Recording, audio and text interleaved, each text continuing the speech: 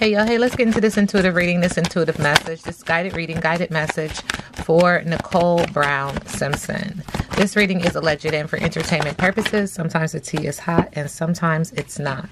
You have to watch the video to the end to determine for yourself.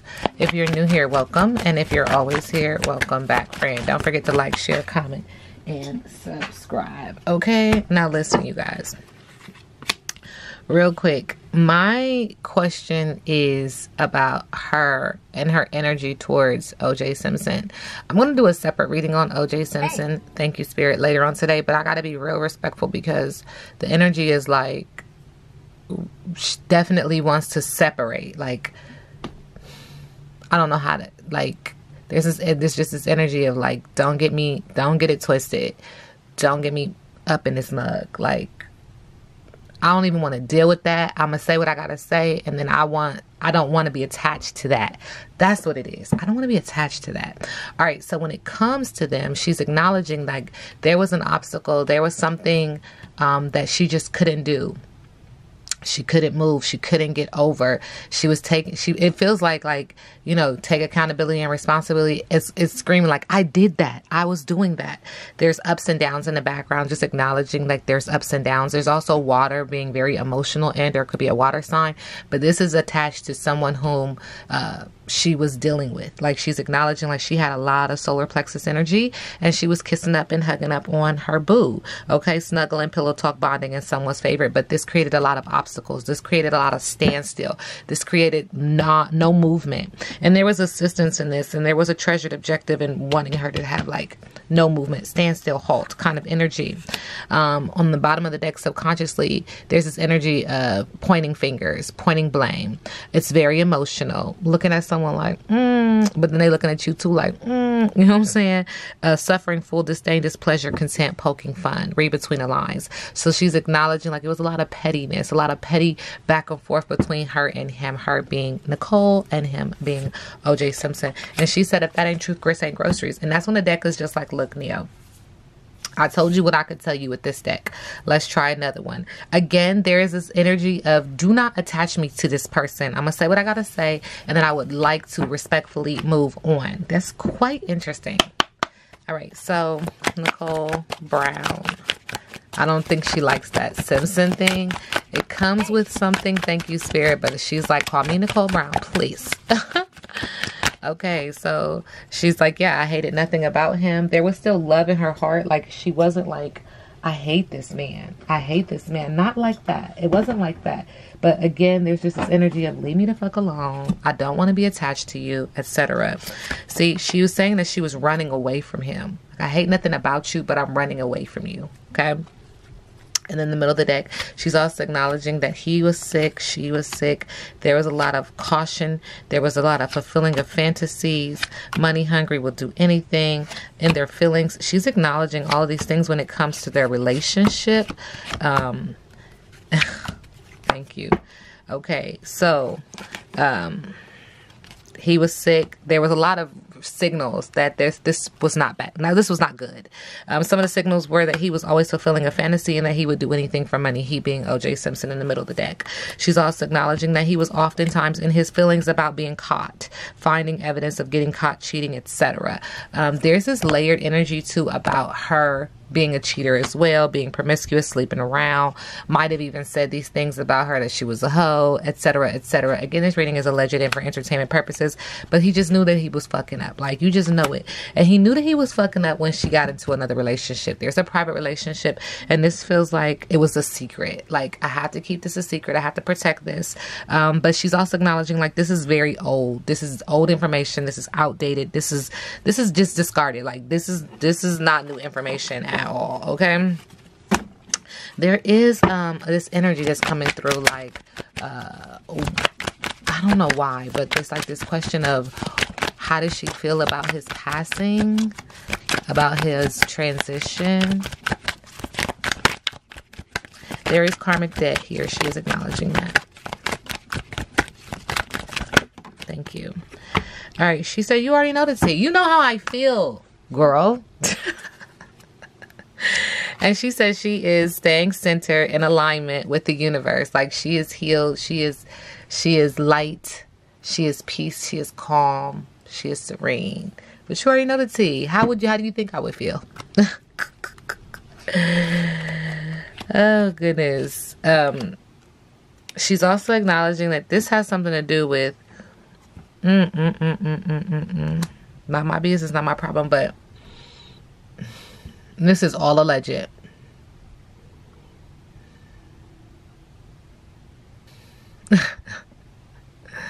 I'm biting on whether I should say it or not, but it is, I mean, again, this is alleged and for entertainment purposes. She's like, there is more to this situation than what people are saying.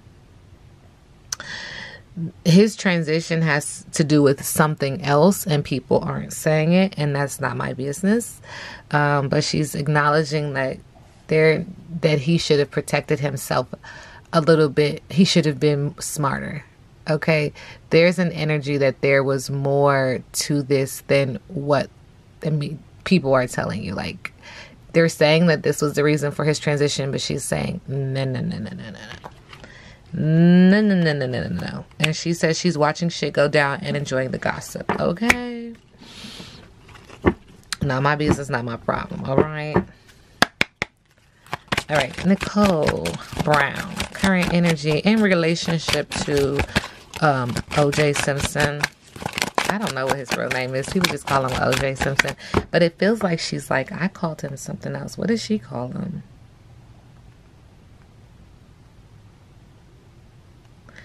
What is his real name? Orenthal James.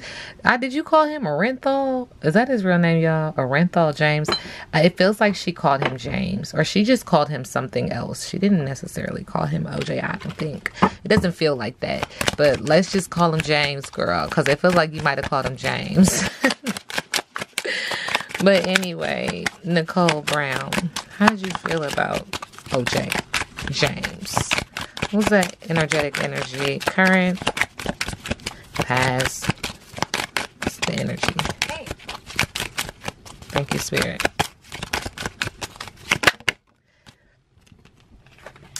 The police had to get involved when it came to her and him, an official person. And this was also even a judge, maybe, a mature man. So the police were involved. And when it comes to him, an official person, a mature man. And this was a lot of hard work. And she did it. She toiled and labored for the children. For a child, for the children. She worked really hard dealing with him. She was up late at night. But there was a lot of pieces involved in regards to the official man, a mature man, having to get involved when it comes to Orenthal James, OJ. She toiled and labored for the children, for her child, okay? What was the consistency of your relationship with OJ? All right. Okay, I always see hands like this as children. So she's acknowledging they were children. She received a lot of gifts as well. But it came with a lot of messages. And she was sharing a lot of information secretly to people about her relationship. But she said and gave me a lot of thank you gifts. And I always see those hands as children, like when you cup hands like this, like it's okay. So it's just a lot of gifts, children. But she also sent a lot of messages. And these were private, secret messages. And it was a way that she would get this information to someone, okay, about him, about their relationship, etc. She's also acknowledging that he thought a lot about her, but then he was just always thinking. He was always trying to create this image of her. He was always in his head about her. A lot of air sign energy. He was always thinking, what is she up to? You know what I'm saying? You know when someone is just very unsettled within themselves, they always trying to figure out what the next person is doing when they're typically the ones doing it. She said he was always trying to figure out something. And he was her main man. Like, why was you thinking this when you was the main one? I was with you. I was with you. But she got messages of concern when it came to him. Something about a message. It just keeps talking about a message. It keeps talking about a message. But she also sent out messages of concern as well. And why she was so quiet about it. Why she was so quiet about the messages. I don't know. Why did it have to be in secret? Why did all these messages have to be in secret, Nicole? Like,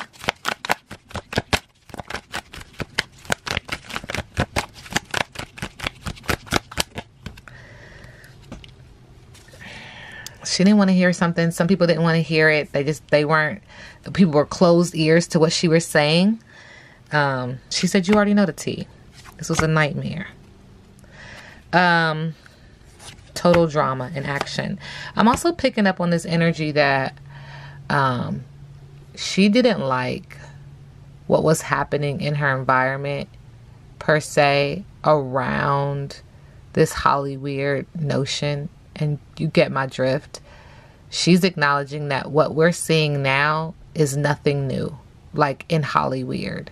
And she couldn't fit in with that. She didn't want to get down with that. And it feels like he was down with that. He was down with some of the things that people do behind closed doors in Hollyweird. And she's just like, nah, I didn't want to do it. But people didn't want to hear her complaining either. Like, this is why she had to send it to certain people in a certain way.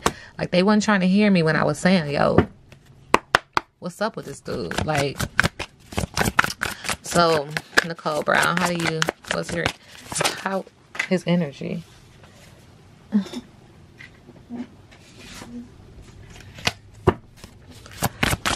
At the time, what was his energy like? What was his energy like? OJ James.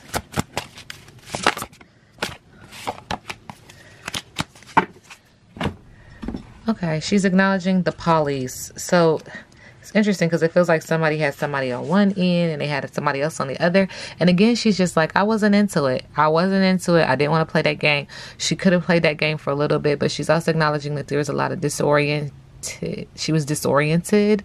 There was a lot of things, indulging in things that could have, made her choices feel altered. I'll say that. Again, this is alleged, but she's just like, I wasn't into it, but he was into it.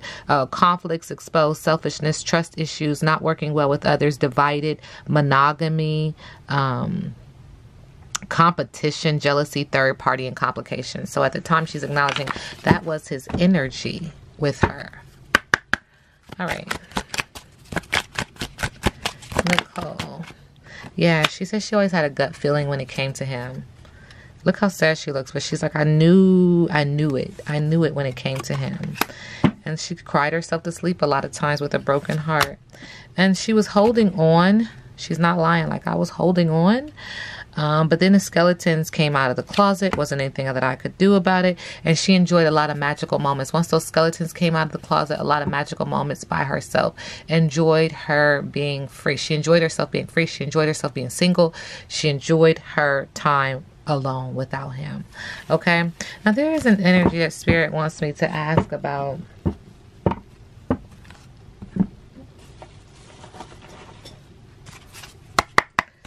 Nicole, what's being hidden? What are you hiding in regards to OJ James, Orenthal James, his behavior towards you, his energy towards you? I know it feels like we want to talk about that day, so go ahead if you want. Okay. It was revenge. See, I knew it. I knew something was trying to come out. Major jealousy. Yeah. And she says she's got hidden messages. It keeps talking about hidden messages because it's chestnut checkers. Okay. And this has to do with her doing what she wanted to do with her yoni.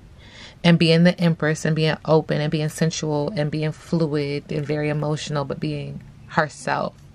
Okay. Yeah. She's saying that day it was about revenge and major jealousy, hidden messages. There was more than one person there.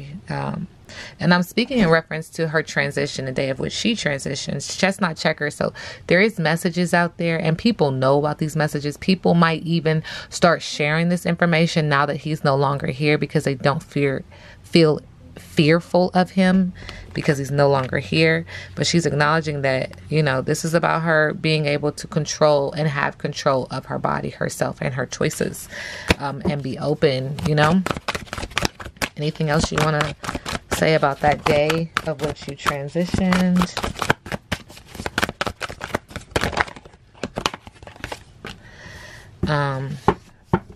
Pull up on me anything. So this has something to do with her being with someone at the time of her transition. He pulled up on her. He said, "What's up?" She said, "What's up?" You know, that kind of energy. I mean, that's her business. She said she was doing her thing. Okay. Subconsciously, were they going to get married? She's thinking that this guy she could have married this guy. What's the guy's name that she was with?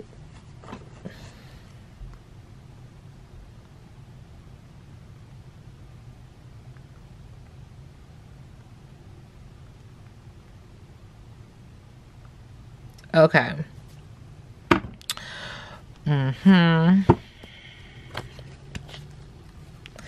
But she was into it too. She's acknowledging that both of them were kind of like, fuck the bullshit.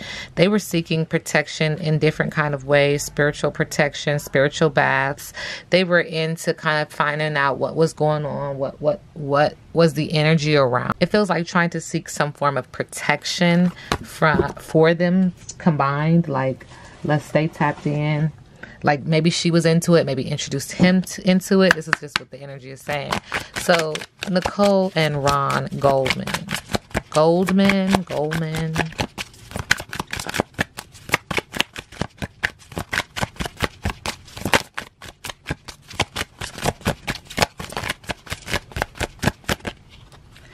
Okay, yeah, she said we had a love like fire, baby. It was sizzling and it was cracking.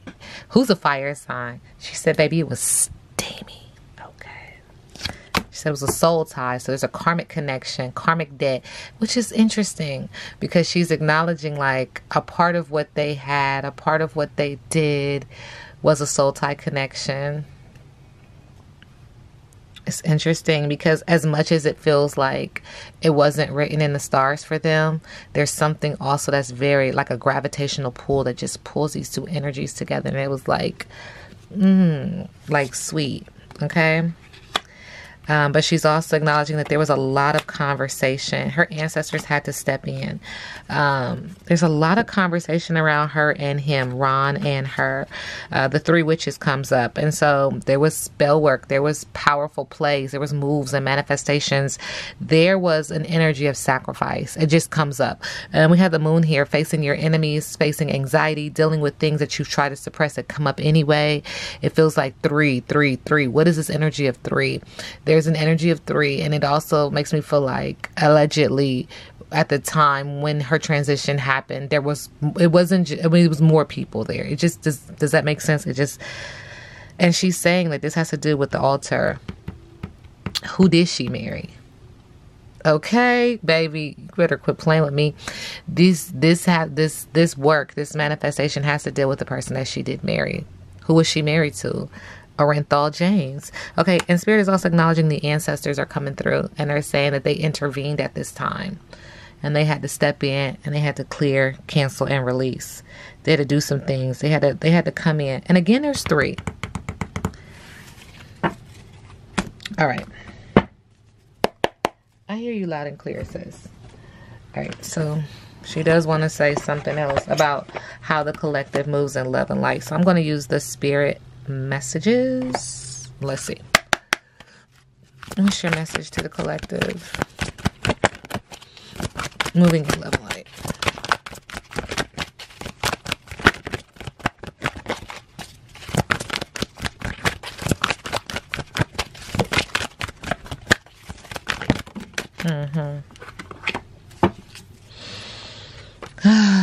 Hello from heaven. Your loved ones in the spirit world want to connect with you as much as you want to connect with them. They know you've been thinking of them, and they're sending you signs and symbols to show how much they love you, to prove they're with you at this time. And I've always said that, you guys, hence why I feel like I can connect to energy. I feel like I connect to energy because energy never dies, and they're always trying to speak to us. They're always trying to tap us on the shoulder. They're always trying to lay synchronicities, put numbers together. It's just the energy of communicating like we communicate is not the same. So they do it in their own format, but they just want our minds to be open, our hearts to be open, our ears to listen, our body to completely feel their presence, because it's not a hard conversation to have, but you have to be open-minded to it. Okay. And she's acknowledging that there's all kinds of ways that ancestors send signals and messages, and she does it often, and maybe her children feel it, her friends, her very close friends feel it. There is an energy shift now because there's also a message. When I said close friend, it made me think of thank you, Spirit. Okay, we going there, aren't we? Which deck you want to use, Mom? Let me think about her friend Kris Jenner. What's going on?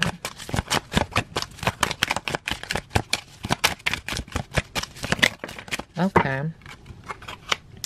High honor. There's an energy of her acknowledging that Kris Jenner has this high honor. She's seen very prestigious. She's seen almost diplomat, like presidential. You know what I'm saying? Interesting. And she said that there's something that she's expecting subconsciously. There's something that has her looking out the window. She's waiting for something. What is she waiting for, Nicole? Imprisonment.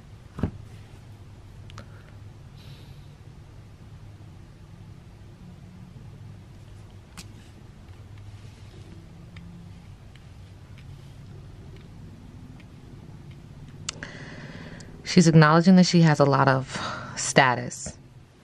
She's seen in this collective by some, not by all. Don't get it twisted, y'all. I can't speak for everyone, but she's just acknowledging like she had this high status. And now she's sitting in the room, looking out the window subconsciously with all this high status. You sitting out the room. Look at the face. It's very like, what's getting ready to happen? Expecting. Who are you expecting? Thank you, Sir. And she's saying imprisonment is coming your way, sis. Now, why you feel like that? Like, what she do? I mean, what's your overall energy towards Kris Jenner?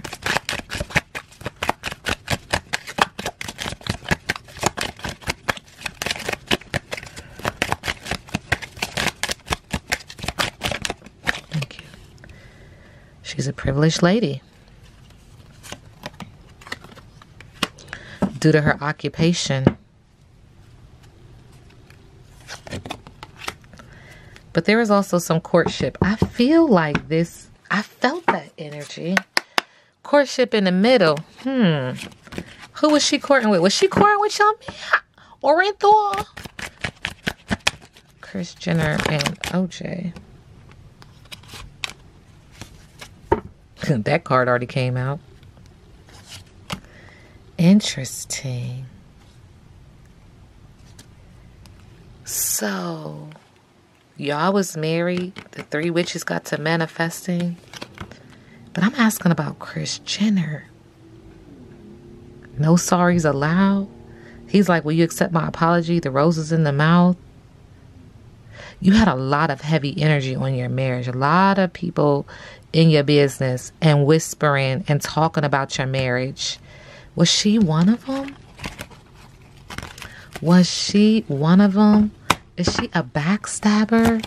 Allegedly? All right. OJ and Kris Jenner.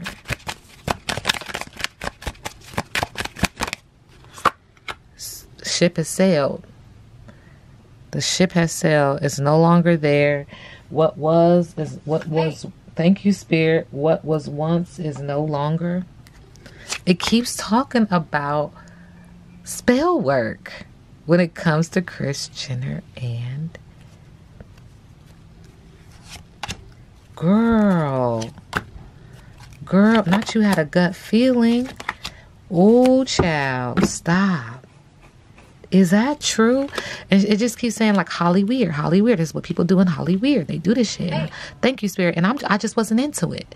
I wasn't into the threesomes and the damn. So the ship sailed, but she's acknowledging that between them there was some type of spell work. There was some type of love spell, and it gave her a heart attack. She couldn't believe it, facing her fears. She's crying like, my homie, look, he got a girl on this end, a girl on that end. And she said, I had a gut feeling that they was fooling around, fooling around. Baby. All right, Nicole, come on, girl, because I gotta go. For real. All right, so Nicole.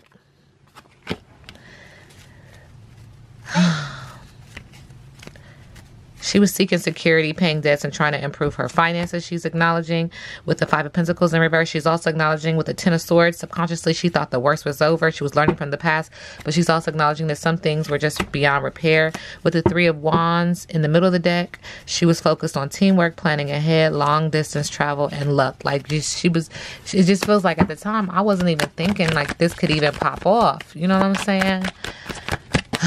The time of your transition, what was your energy? Yeah, before, like the day of. Thank you.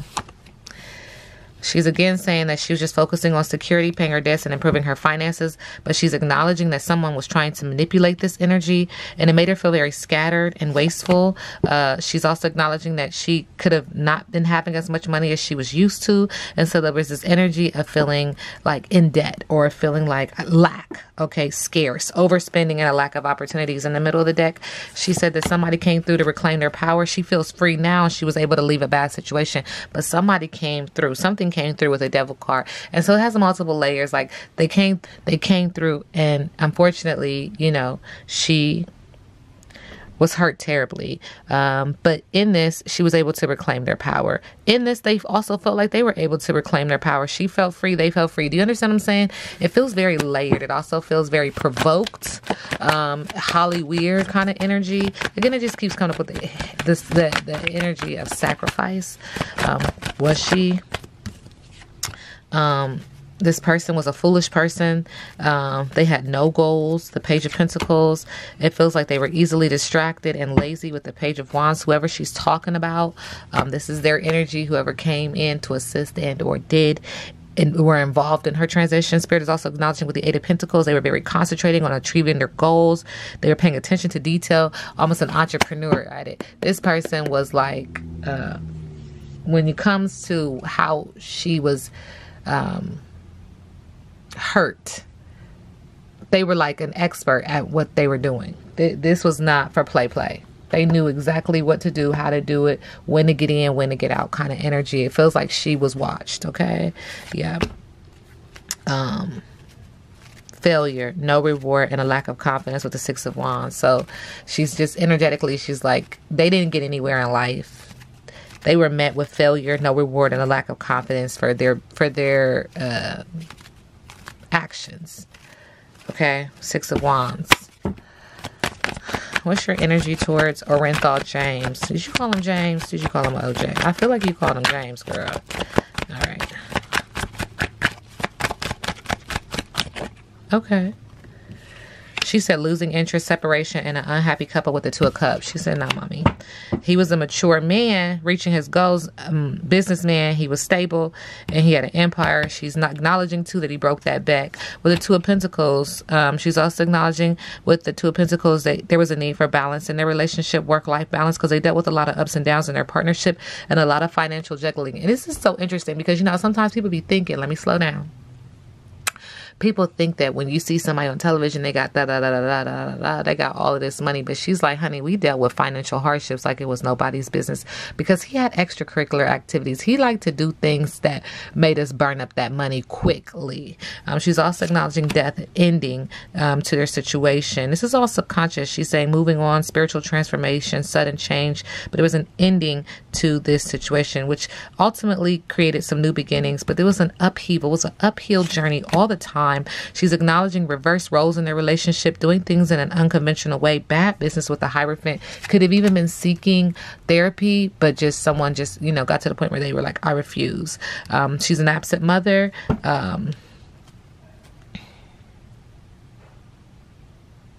I just refuse. Okay. There's also an energy with the Queen of Swords. There's an air sign energy, female coming through, negative energy, negative self-talk. This person was rude. And she's acknowledging her involvement in their relationship, just souring. Absent mother, dependent woman. In the middle of the deck, she's acknowledging that there's a huge inheritance when it comes to him and her.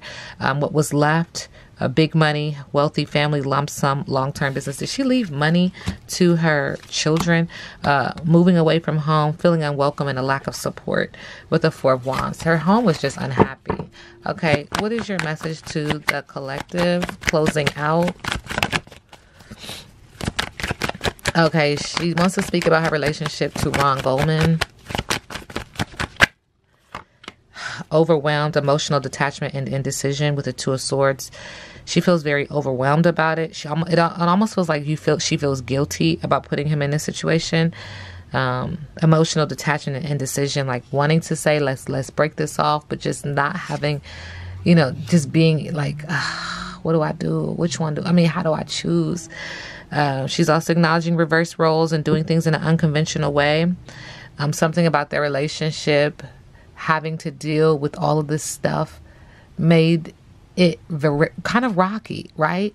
Because it's like, pick me, choose me. I can't, you don't understand what I deal with. I don't want to put you in a situation.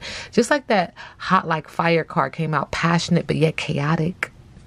She's acknowledging like this relationship wasn't like the one with Orenthal James, but it did have its issues, okay? She knew that it was a gamble. And she was willing to let go with the Four of Pentacles. With the King of Swords, somebody came through. A wise man of authority and masculinity, law. What about this King of Swords? So we keep hearing about these mature men. Somebody came through and set the record straight on this relationship. Yep. And they were concentrating on their details when it came to their relationship. They hit the gavel on this relationship and said, that's it. We're done. We're done. You're done. You're done. Middle of the deck.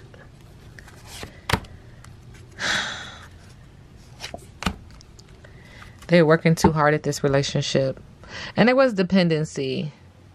But it just became heavy. It became, and she's also acknowledging like maybe he came over that day to kind of talk to her and try to convince her, you know, maybe we should try this again. Maybe we can do it differently. It's just this energy. And then boom, death.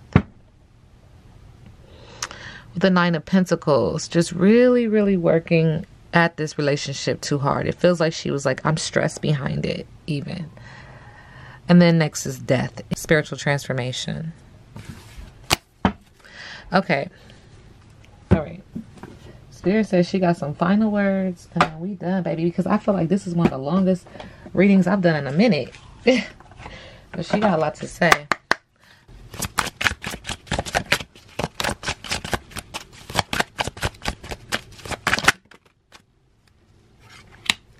Be fucking grateful. Shit could be so much worse. All right. This reading is alleged and for entertainment purposes. Now we sit back and let the universe do what the universe does. What? This man done went on and she said, whatever he's dealing with, be grateful because that shit could be so much worse. Okay.